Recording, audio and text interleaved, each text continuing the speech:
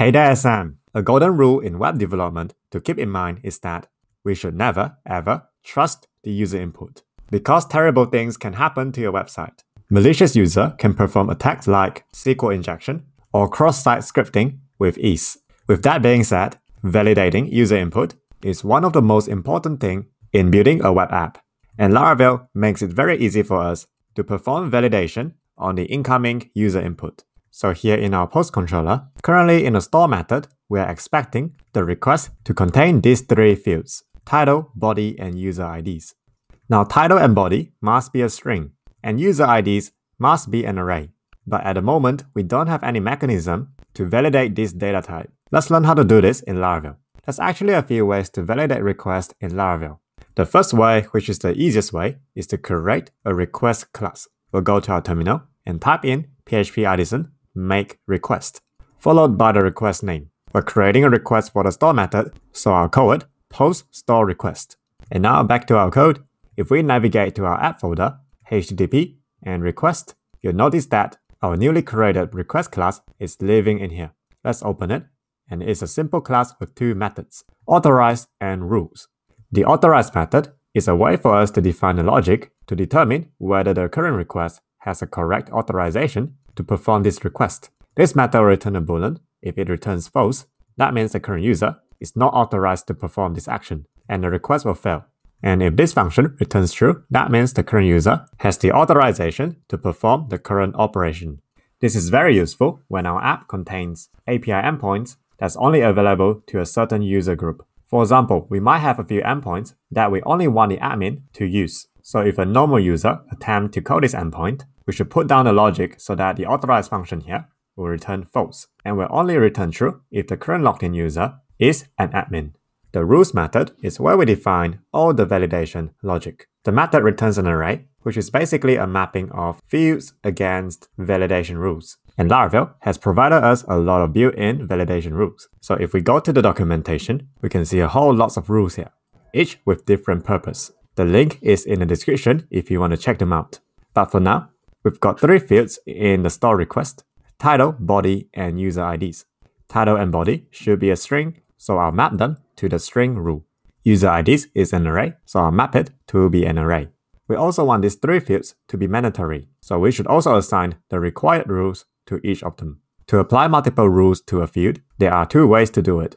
One is to use the pipe operator, followed by the second rule. So our title field here is now required and also must be a string. The other way to apply multiple rules is to use an array, where each element in the array is a rule.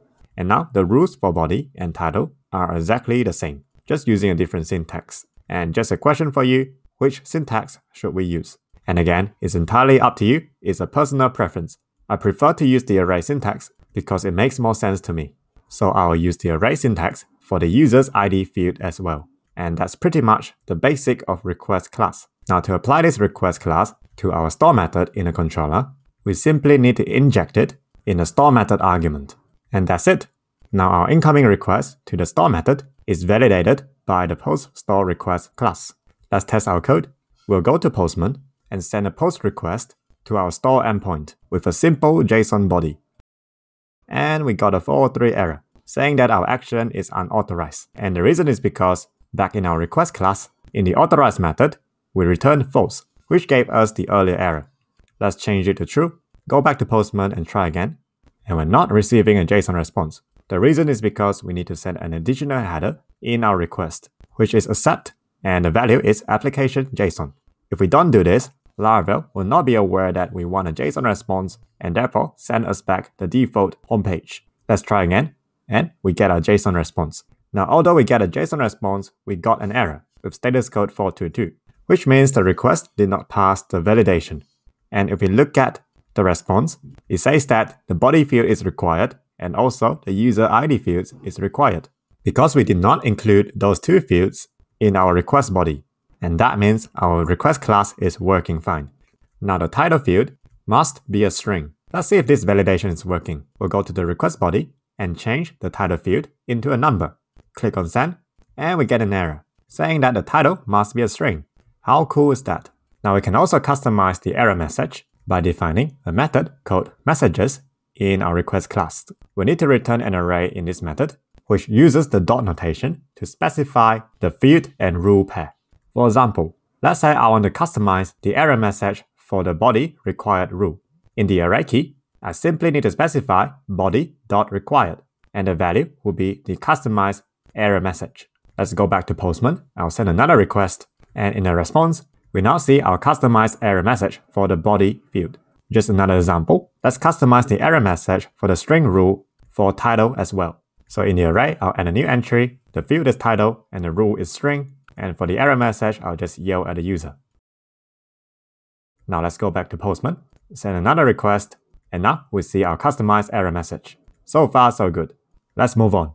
Now sometimes we do want to have our custom validation rule other than what Laravel has already provided us. To create our own rules, there are two ways to do this. One is to use a closure in the rules array. The second option is to create a rule class.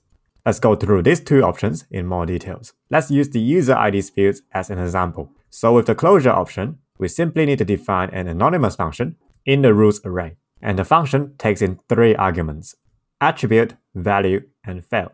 Attribute is the field name, which in our case here will be user IDs. Value is the value that the user has applied, and fail is a callback function to call when the validation has failed.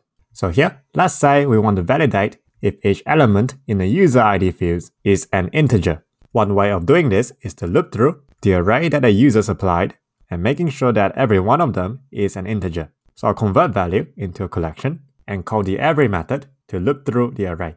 The every method will make sure that each element in the array fulfills the condition that was applied in the callback function, which in our case here will simply check if each element is an integer. If the condition is satisfied for each element, then the result of the every method will be true, otherwise false. And here we want to fail the validation if one of the element is not an integer. So if the result of the every method is not true, then we'll call the fail callback function. The fail callback function accepts a string argument, which will be the error message that we send back in the JSON response. Alright, that's our custom validation rule based on a closure. Let's try it out in Postman. So in our request body, I'll add a new field, user IDs, which is an array, and to trigger our custom rule, I'll put in a string element. Let's send the request. And in a JSON body, we see our custom error message. And now, let's try an array with integer elements. And we no longer see the user ID fields giving us an error. Great, that means our rule is working. Okay, now, let's see how we can refactor our rule closure into its own dedicated class. To do that, we need to create a new rule class. Let's go to our terminal and type in PHP Artisan make rule, followed by the rule name. I'll call it integer array. And you'll notice that the command will create a new folder called rules in our app folder, and the rule class lives in it. Let's open our newly created integer array class, and it is a simple class that implements the rule interface. It has two main methods in it, passes and message. And you'll notice that they have a very similar signature compared to its closure counterpart. In the passes method, we'll put down the logic to validate the user input, for which we'll simply copy and paste from our closure. And the message method will return the string that we include in the error message. Again, we'll copy and paste from the closure. Now in this method, we don't have access to the attribute. However, Laravel allows us to use a placeholder, colon attribute inside the string to refer to the attribute name. And that should do the job. All we need to do now is to go back to the request class and create a new instance of our integer array rule in the user ID's validation array. Let's try it out.